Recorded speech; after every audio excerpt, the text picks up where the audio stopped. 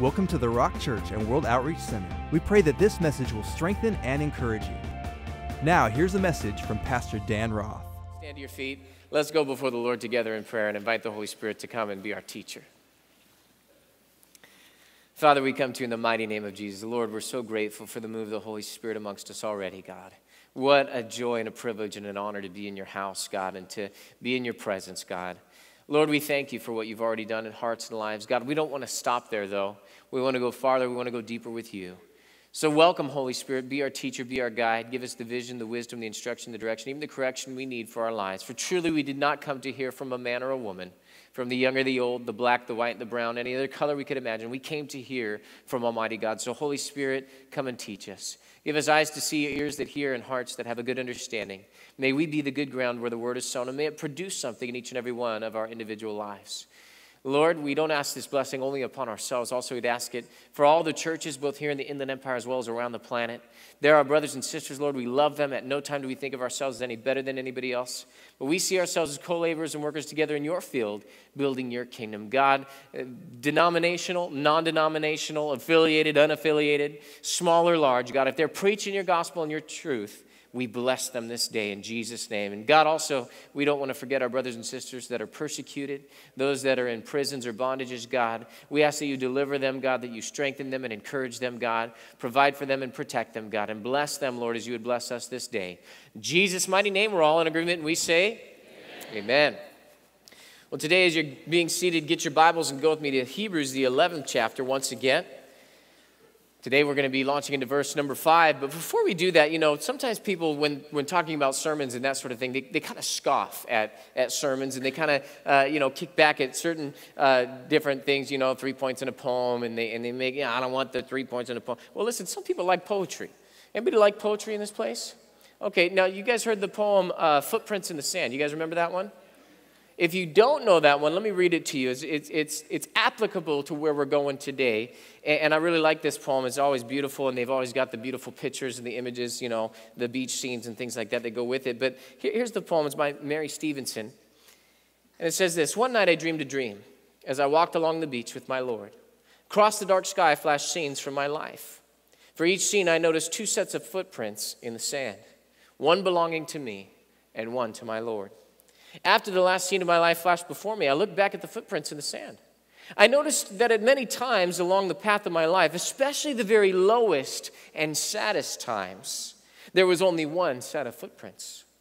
This really troubled me, so I asked the Lord about it. Lord, you said once I decided to follow you, you would walk with me all the way. But I noticed that during the saddest and most troublesome times of my life, there was only one set of footprints. I don't understand why. When I needed you the most, you would leave me. He whispered, my precious child, I love you, and I would never leave you. Never, ever during your trials and your testings. When you saw only one set of footprints, it was then that I carried you. Now, that's a beautiful example, and I believe that's applicable to what we're going to be talking about today. We'll talk more about that, about walking with the Lord as we go throughout the message today. But I found another poem that I thought I might share, very similar to the one that we just read, but a little bit different in its quality and in the type of verbiage that they use. This poem is an anonymously written one, but it's called Butt Prints in the Sand. I'm sorry, is it okay to say butt in church? It's good? All right. I won't use the 3-letter one. We'll skip that one. We'll go with butt prints, okay? One night I had a wondrous dream. One set of footprints there was seen. The footprints of my precious Lord, but mine were not along the shore. But then some stranger prints appeared, and I asked the Lord, what have we here? Those prints are large and round and neat, but Lord, they are too big for feet. My child, he said in somber tones, for miles I carried you alone. I challenged you to walk in faith, but you refused and made me wait. You disobeyed, you would not grow. The walk of faith you would not know. So I got tired, I got fed up, and there I dropped you on your butt. Because in life there comes a time when one must fight and one must climb, when one must rise and take a stand, or leave their butt prints in the sand. Very good, huh?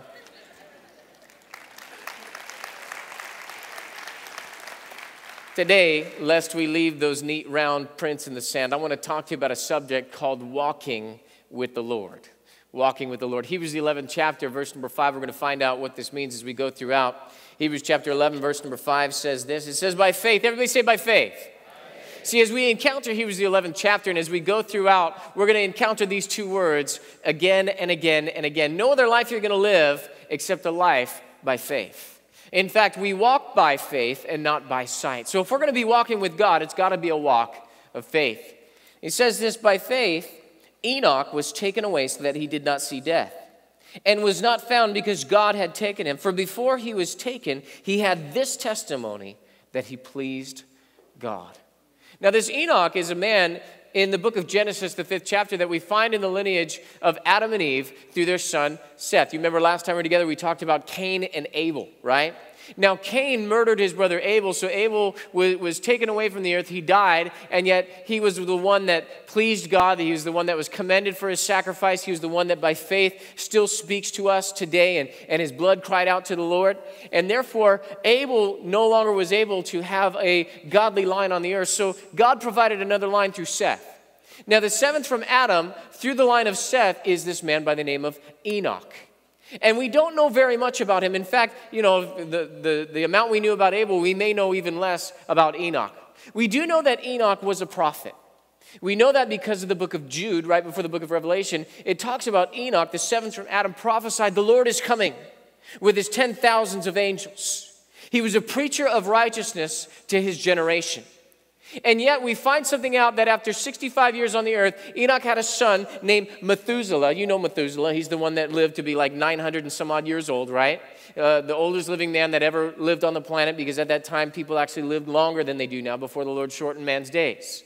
And therefore, after 65 years, it says that Enoch had Methuselah. And then Genesis, the 5th chapter, and verse number 24 says this, and Enoch walked with God, and he was not, for God took him.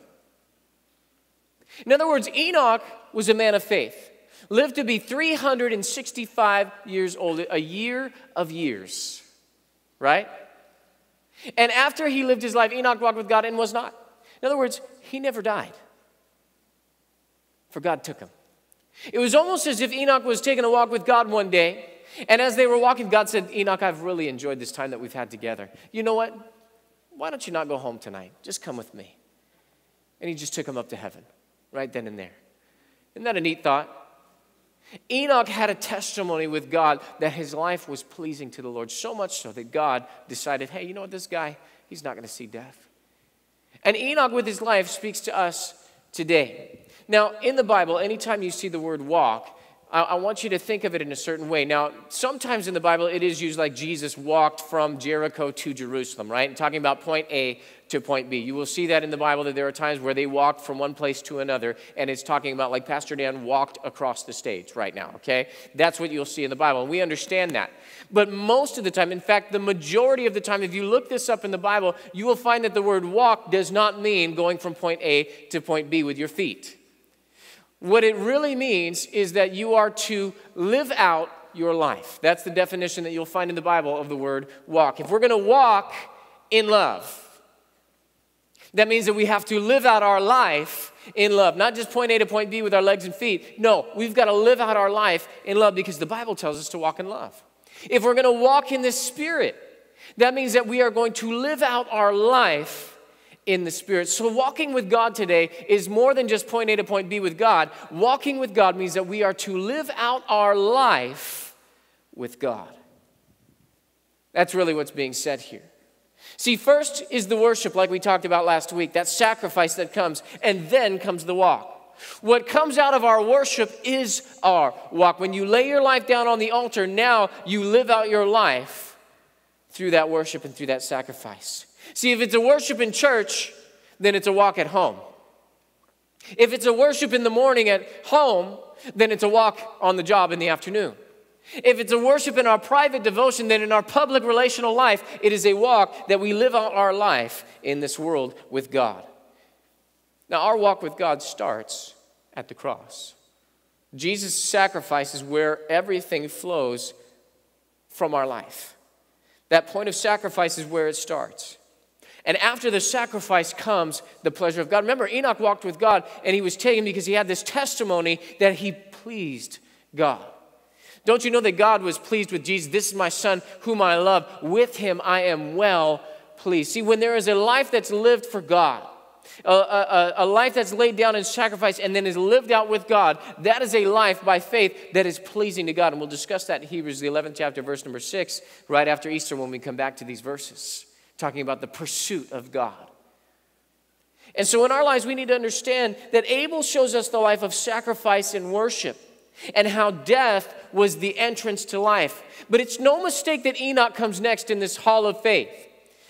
God wasn't just taking a look at guys and said, well, I guess I'll take Abel and I'll take Enoch and I'll take Noah and I'll throw Abraham and Sarah in there. They were cool, you know. That's not how this was. God does everything on purpose. And there's a reason why God chose to start with Abel and then to move to Enoch, because Abel shows us how in sacrifice there is worship and how death was the entrance to life. But Enoch shows us how a life lived out that pleases God triumphs over death. Are you listening? And if we're going to live a life that triumphs over death, then we have to walk with God. Because God is our life. He is our all in all. He is our everything. He's wonderful and He's amazing. Now, I want to start off today talking to you about some benefits of walking with God. In other words, if you know the benefits of something, that means you're going to do it, right? If you never knew the health benefits of eating right, you would just eat candy and chips and soda and all that kind of stuff. But when you realize that there are health benefits, that you can avoid certain health problems in the future, diabetes and cancer and different things like that, all of a sudden you start buying food that's healthy. You start eating more fruits and vegetables. You start exercising. You start dieting. Why? Because you know the benefits that come with eating right. In the same way, if you never knew the benefits of stewardship, you would just spend your money however you want to. You would just live life however you want. You would never deny yourself anything that you wanted. You'd just be out there buying whatever. But then you started to learn the benefits of stewardship, that, you know what, if I bring my tithe, God will bless me. If I start to save, then I can build up little by little and I can make large purchases. I don't have to be on credit. I don't have to be strapped.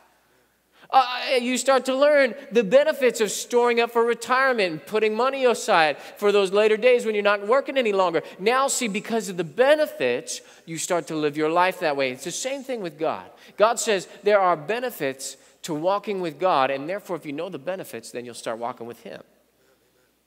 Now, the first benefit that I want to point out is this: communion and fellowship with God. See, when you walk with God, now there's a beautiful communion and there's a fellowship that takes place. You and God are relating. You're connecting on a deep level, on an intimate level.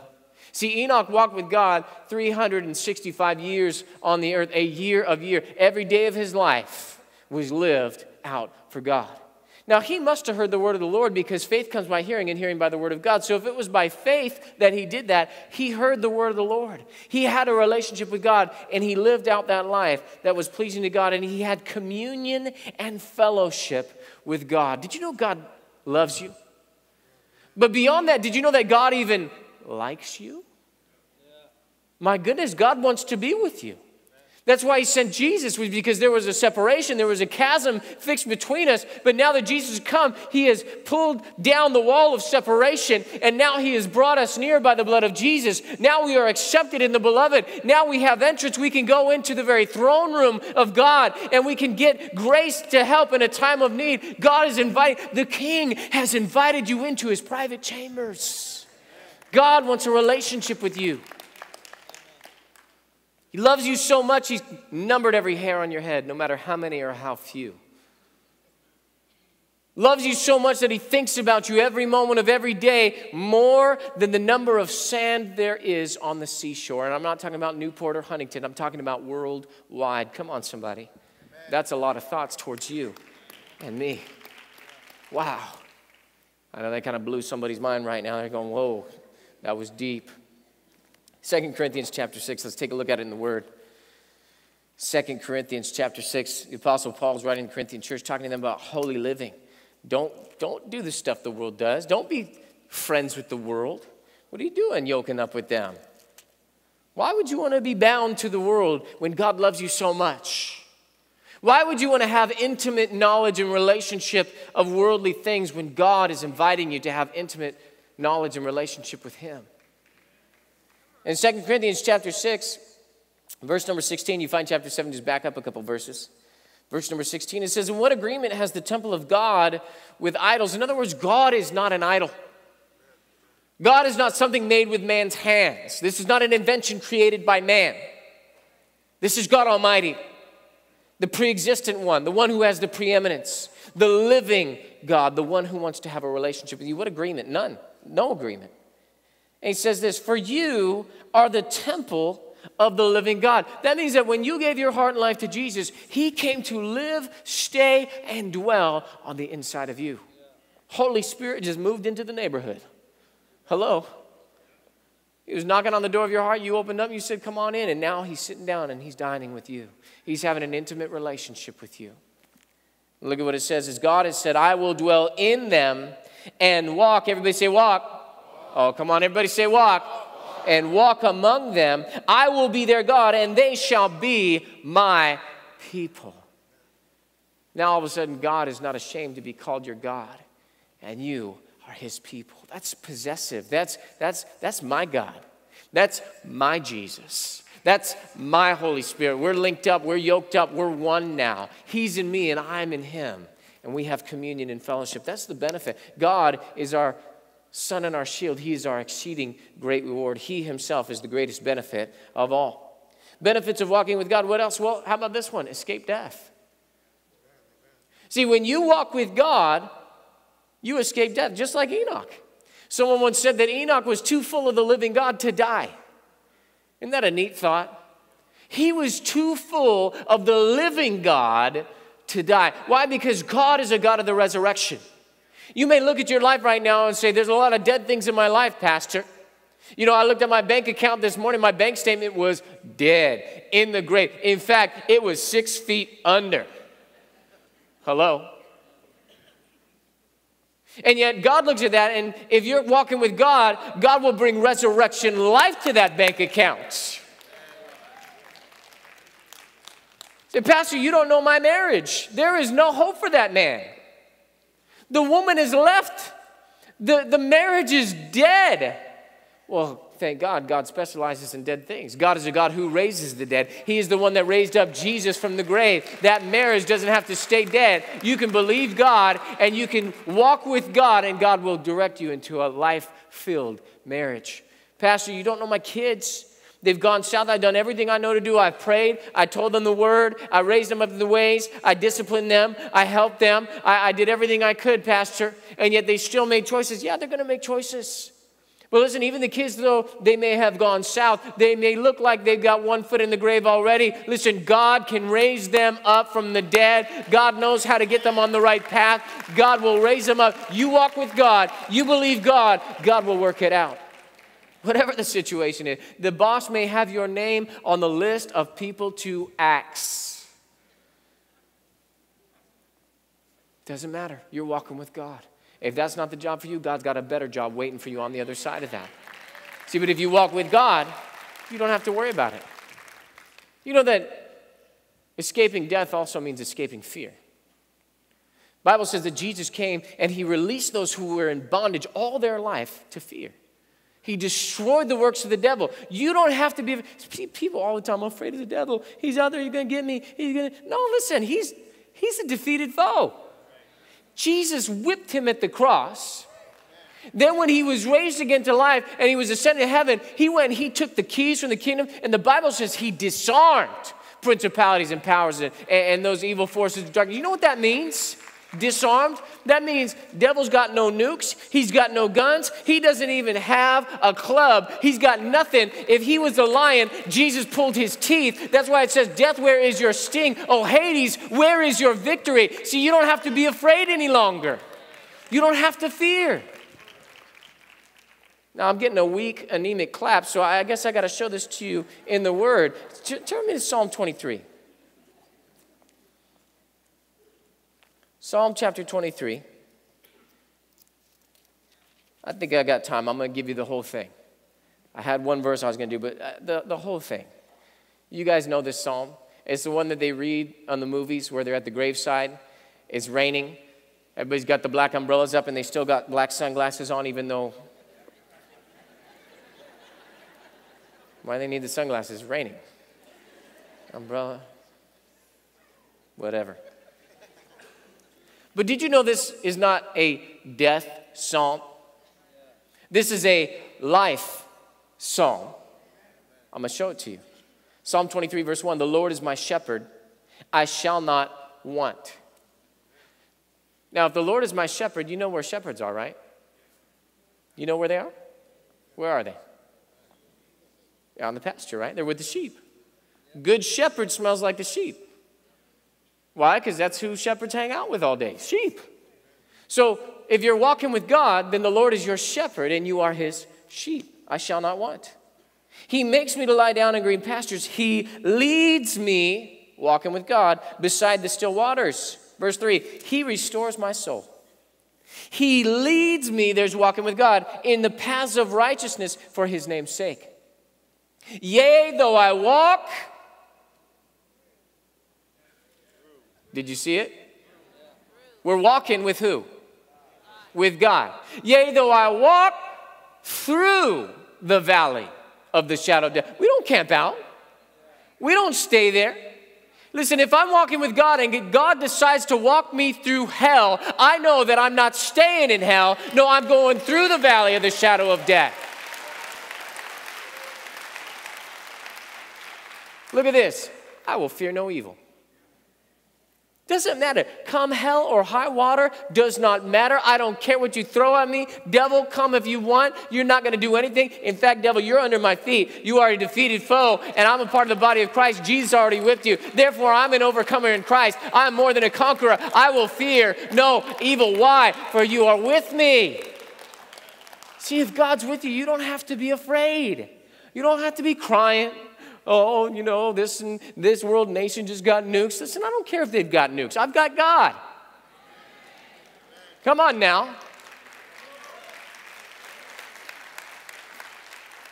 Well, what am I going to do? The people at work hate me, and you know, my relatives turn their back on me, and I don't know what they're going to do to me. And you, Pastor Dan, you don't know what I have to go home to. Listen, I will fear no evil, for you are with me. God is with you everywhere you go.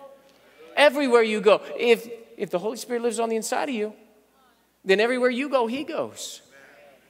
Your rod and your staff, they come from me. What's that all about? Rod and staff. You know what that's about?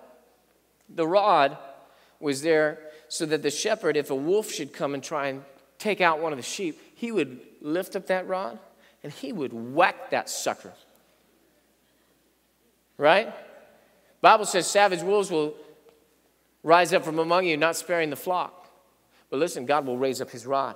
He's going to whack that wolf trying to come and take out the sheep. See, I don't have to be afraid of people. God will take people out of the way if he has to. God will do what he needs to do. But then there's the staff. You know, the staff, as you've seen the shepherd's crook, right? It's got that little hook on the end. You know what that hook is for? That's for dumb sheep like me. Come on. I won't say in you, but you can say it to yourself. You know, that's for me too, Pastor. You can say it under your breath. No one's judging, all right? Why? Because sheep, they're not very smart animals, right? They just be eating. Then they get over here and they eat a little bit more. Oh, that grass looks good over there and eat a little bit more. And all of a sudden they're wandering from the shepherd. You know what the shepherd does? He takes that staff and he's, no, come on back over here.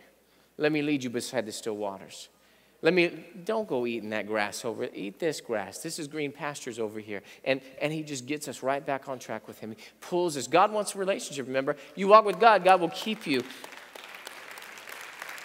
About ready to go off the edge? Nope. Wrong way. God will pull you back. See, God knows how to get you on track when you're walking with him. Verse 5, you prepare a table before me in the presence of my enemies. You know, you can only sit down and eat a meal in the presence of your enemies when there's no fear. Otherwise, you'd be watching your back. You'd be saying, can somebody else take a drink of this water before I take a drink? Because they might have slipped something in it. Checking your sandwich, make sure there's nothing in there. You anoint my head with oil, my cup runs over. Surely goodness and mercy shall follow me all the days of my life, and I will dwell in the house of the Lord forever. Didn't say I'd die. Didn't say I'd lay down and quit. Didn't say death reigns. No, said I will dwell in the house of the Lord. How long? Forever, just like Enoch, who did not see death. Are you listening today? What's the last one? Last one is this: benefits of walking with God, communion and fellowship with God, escape death, and last one is this: supernatural life. Amen. See, when you walk with the supernatural God, then supernatural things are going to happen all around you. I love what Matthew Henry said about Enoch. He said Enoch did not live like the rest, so he did not die like the rest. See, if you live a life the way God wants you to live it, and you walk with God, your life will be a supernatural life. Even though everybody else may be going this way, I'm going God's way.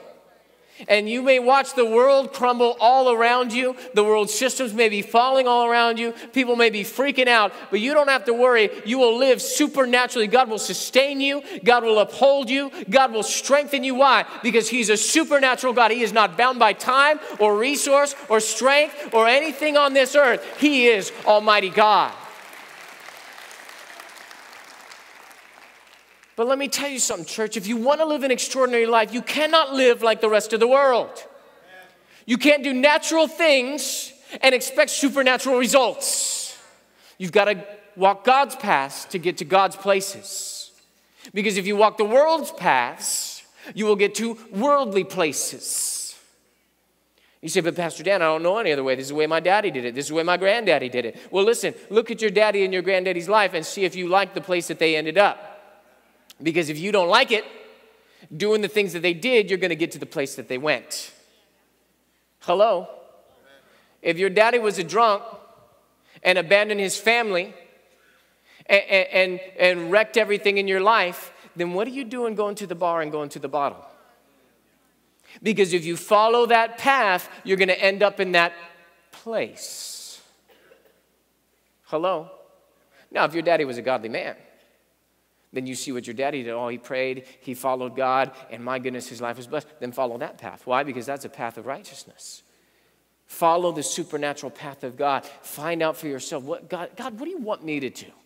What do you want me to do in marriage? God, what do you want me to do? See, the world has a way of doing marriage. And yet the world's marriages are falling apart. You say, Pastor Dan, but isn't the divorce rate the same in the church as it is outside of the church? No, that is a bad statistic. There is no foundation for that stat. It's actually better in the church than it is in the world. Come on, let's get the truth out there. Churches have better marriages.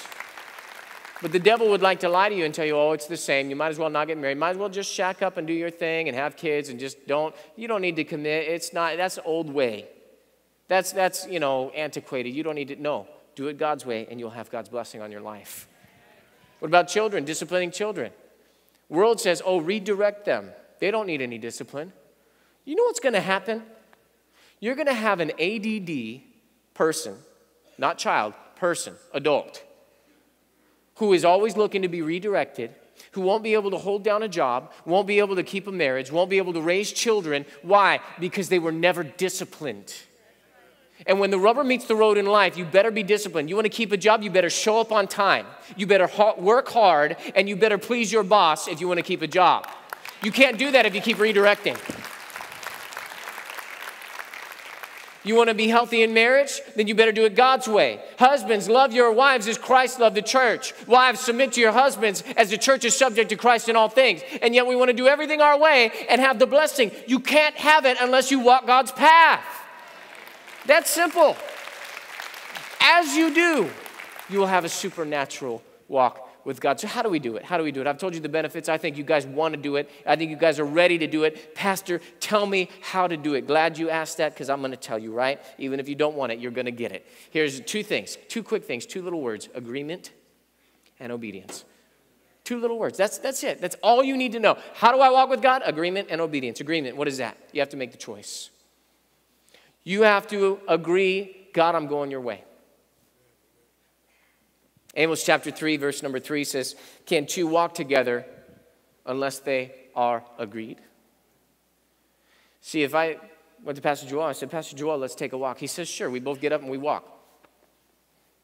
He goes over to the youth auditorium, ends up at La Roca. I go back to the offices, find out what Pastor Luke's doing, studying, right? Did we get to the same place? No. Why? Because we weren't agreed. But if I went to Pastor Joel, I said, Pastor Joel, let's take a walk. Where you want to go? Well, I was going to go back to the office. Why are you going back there? I don't know. Where are you going? I'm going over to the youth auditorium. Okay, let's go. Now we are agreed, and we can make it to the same place together. See, in our life, we need to go and say, God, where are you going? God, what are you doing? Every morning in prayer, God, where are you going? What are you doing, God? Where you go, I will go. Your people shall be my people. You are my God. I'm linked up with you. God, I'm going to get in line with you. And that brings us to the second thing is obedience. I'm going to put a sentence up there on the overheads for you that describes this, okay? But it's all summed up in the one word obedience. This is the sentence: we have to get in step with God, take his pace, and follow his direction. We have to get in step with God, take his pace, and follow his direction. Now, I'm going to tell you something. I'm going to give you permission to laugh at me. It's okay, all right, this one time, but after that. When I was in high school, I was in the marching band. Thank you. Thank you. All the jocks and the baseball players, yeah. I hear you. Add insult to injury, I had a ponytail too. Long ponytail, went halfway down my back. Can you picture me like that? So prim and proper, this little Hessian kid, right? So I was, full on marching band. The cap with the plume and you know, all that kind of stuff, and the sash and the cape and all that goodness, right? And the shiny shoes and everything. But when we would march, when we'd be in a parade or something like that, we couldn't just walk however we wanted to walk. There was a discipline that came with that. In the last church service, one of our security professionals, he was here, and he was telling me how when he went to the police academy, they had to learn how to march, and because he was in marching band, he was leading everybody how to march, and the drill sergeant that came out of the Marines came up and said, where did you learn how to march like that? This is good marching. This is like military march. Where did you learn how to march like that? He said, marching band, sir. He said, get out of here. Ah. But see, we didn't take our own pace. We didn't just walk how we wanted to walk. There was a captain that was out in front of us, a drill captain, that we had to get in step with them. We didn't put our foot down when we wanted to put it down. No, they would lift it for the right and drop it for the left. So it was right, left, right, left. We had to watch. We had to make sure that we took their pace, that we didn't get ahead of them or didn't get behind them. And we had to follow the direction. When they started to turn, we started to turn. When they moved, we moved. If they stopped, we stopped. But you never stopped marching. You took the direction. See, it's no different with God. We need to get our eyes on Jesus. We need to follow the captain of our salvation. We need to get in step with him. God, what is it that you're doing? Because, God, that's where I'm going. We need to take his pace. Don't get ahead of God. Wait on the Lord, the Bible says, and he shall renew your strength. Follow his direction. Wherever God goes, you go. If God makes a change, you make a change. If God turns this way, you go that way. Whatever it is, what is that called? That's called obedience. Let's take a look at it in the Word. Jesus is speaking, John, the 8th chapter. Turn there with me. John chapter number 8. Great chapter in the Bible. John chapter number 8. In the New Testament, Gospel of John, Big John, chapter number 8. Jesus is speaking about this very topic. Verse number 12, then Jesus spoke to them again, saying, I am the light of the world. He who follows me shall not walk. Everybody say walk. Oh, come on now. Play with me today. Everybody say walk. Shall not walk in darkness, but have the light of life. You know, the Bible says that your word, oh God, is a lamp to my feet and a light to my path. See, as you walk in obedience, you don't have to stumble about in darkness wondering what God is doing, wondering where God is going. No, God will illuminate your path. He will make clear and straight paths before you if you trust in him, if you follow him. You're there in Big John. Turn with me to Little John. In fact, 2 John. Go towards the back of your Bible. If you hit Revelation, come back a couple books. If you hit the maps, you've gone way too far. Come on back. 2 John. Little teeny tiny chapter in the Bible. Teeny tiny chapter in the Bible. 2 John. Just one chapter, verse number 6. Anybody love the Lord? Amen. You guys love Jesus? Amen. I set you up. Take a look at it. 2 John, verse 6. This is love. You say you love Jesus. This is love. That we walk, everybody say walk, according to his commandments. This is the commandment. That as you have heard from the beginning, you should walk, everybody say walk. In it. See, it's so simple. God does not make this hard on us. Notice the bottom part of that. If we love God, we will keep his commandments. Jesus said that. You love me, you'll keep my commandments. So at the bottom of that, notice the 3 highlighted words. This is the commandment. As you have heard from the beginning, you should walk in it. Commandment, hear, walk. That's simple. Whatever God says, You hear it, you receive it, right? Faith comes by hearing, hearing by the word of God. So you believe it, you accept it as truth, and then you walk in it. You live it out in your life. Whatever it is. Finances, hey, I heard the commandment to bring the tithe. I believe it, and therefore I bring it. I walk in it. I live it out in my life. Marriage is the commandment. Husbands, love your wife. As Christ loved the church. Wives, submit to your husbands as unto the Lord. I heard it. I believe it. I have faith for it, and then you live it out. Whatever it is, this works for every verse, every promise, every blessing in the Bible, is you see the commandment, you hear it, you believe it by faith, and then you walk in it. Now, God doesn't tell you just what to do without also giving you the power to do it. And that's why it says in Galatians, the 5th chapter, Galatians chapter number 5, verse number 16, I say then, walk in the Spirit, and you shall not fulfill the lust of the flesh. See, if we just tried to do this on our own, just hear, believe, right? Okay, I got the commandment, and then I'm going to live it out. You do it in your own power, it's going to turn into religion. It's going to turn into rules and regulations. I guess I shouldn't go have sex outside of marriage because God says not to. You know, and then you're burning with lust, and there's all this stuff that's going on. There's this turmoil going on the inside, and God's saying, no, that's not what this is about. This is about us walking in the Spirit, that as you walk with God, as you walk in God, as you have that sweet communion and fellowship with God, then all of a sudden, when that temptation, that pretty little thing rises up, right, and starts shaking things in front of you, you say, I'm with Jesus. See, the Bible says the grace of God teaches us to say no to ungodliness. We need to have a healthy no in our lives. Sin? No, I'm with Him. Temptation? Nah, I'm with Him. Devil? No, I'm with Him. See, I say then, walk in the Spirit, and you shall not fulfill the lust of the flesh. In other words, walk with God. See, think about how different your life would be if God was tangible and visible right next to you every moment of the day. We would probably live a different life. We'd probably watch the words of our mouth a little bit more closely. We'd probably watch what we do in life a bit more closely. In fact, we wouldn't even be thinking stuff because God can read my mind. And so I better not think that. See, but it doesn't have to be out of rules and regulations. That's why God lives on the inside of us. God wants intimacy and fellowship, and God wants us to do this of our free will. Therefore, if you walk in the Spirit, you shall not fulfill the lust of the flesh. Now, all of a sudden, the grace of God is rising up on the inside of you, and when that temptation comes, you may look at it and go, but then all of a sudden, the Spirit of grace says, no, not going to happen. And you can say no, and you can overcome in every area of your life because God now is giving you the power to overcome.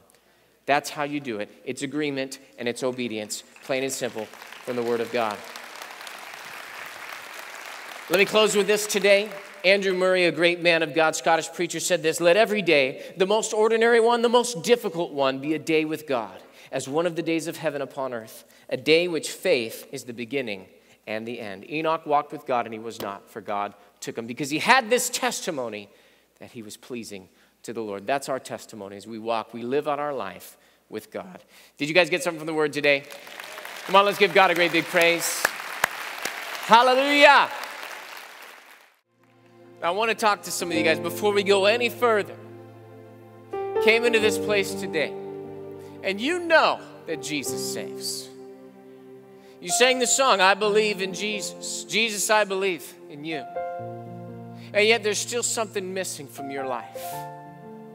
There's still a void on the inside.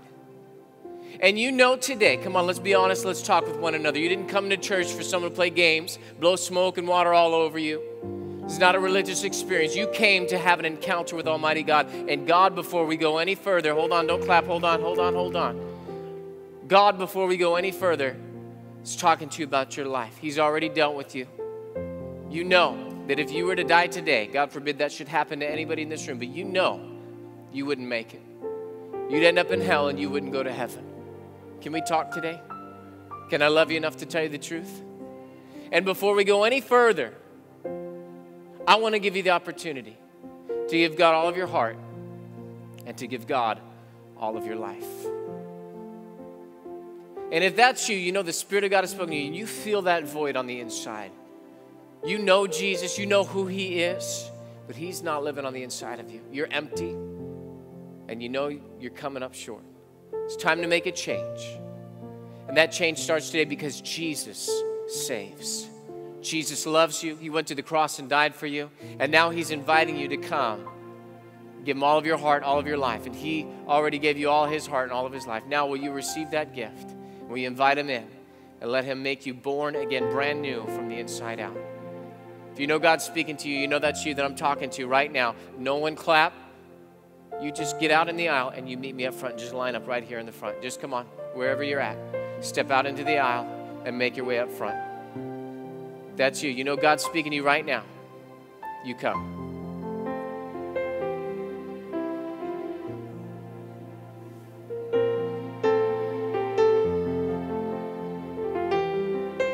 Come on.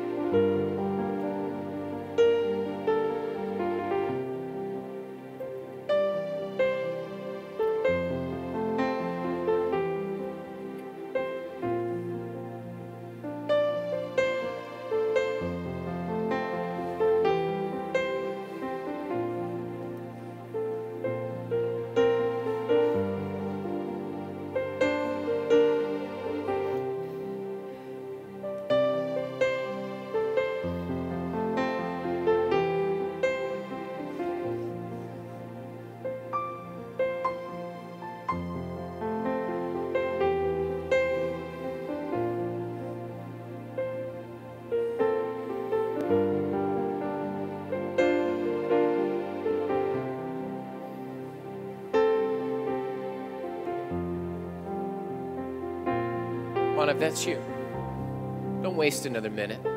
Don't be stubborn, resisting the Holy Spirit. He loves you. And he's pleading with you right now. Come. Come. Just make your way to the front right now. If you're in the family rooms, you're out there in the foyer, and you need to come, just come. Come on, make your way to the front right now. Person next to you, they'll move so that you can get out. It's okay. Say, I need to go. You just come right now. Come on down. They're still coming from the top. Come on down.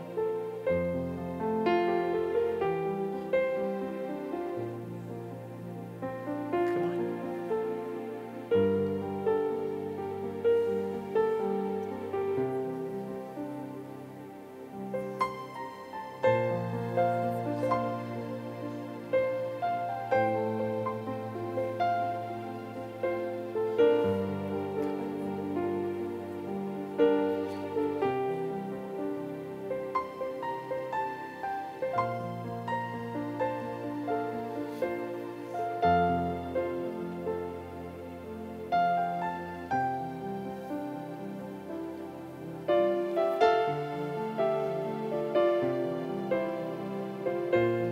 Spirit of God's tugging at your heart.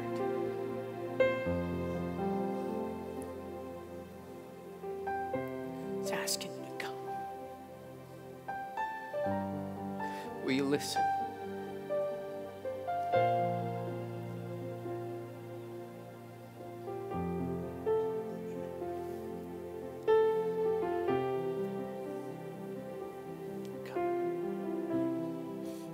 Come on, you can come too. You're not so bad that God doesn't want you to come. You haven't gone too far, and you haven't messed up too much. That's why Jesus went to the cross. And the wrath of God was poured out on him for sin, your sin, my sin. The Spirit of God is now beckoning, pleading, begging. Come on, will you come? Who else today? Who else today? Need to give God all your heart, need to give God all of your life. Come on, stop messing with God. Get down here. If that's you, right now. Anybody else? I'm going to wrap this thing up. Don't miss this opportunity. You just come right now. Come. They're coming. Come on. You can come too. You can come too.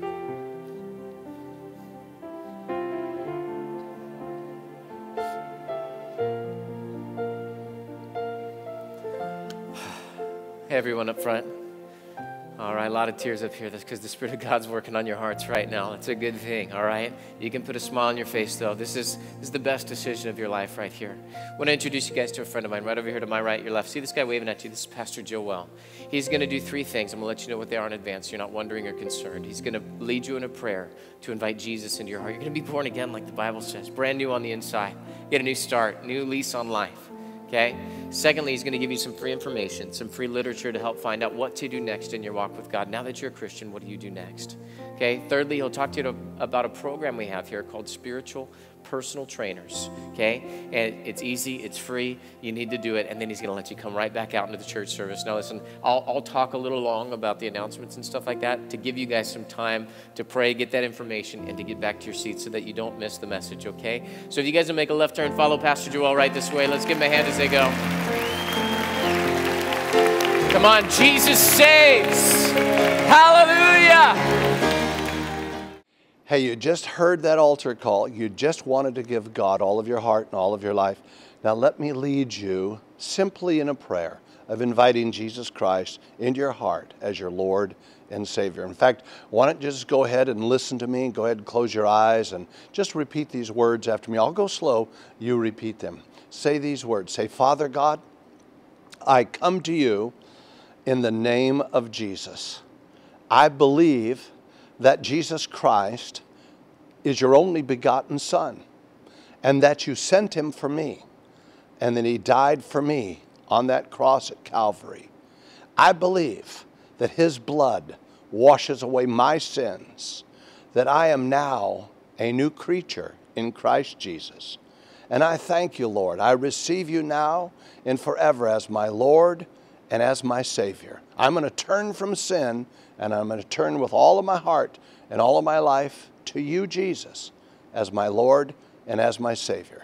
Let it be known in heaven as well as upon the earth that I am born again.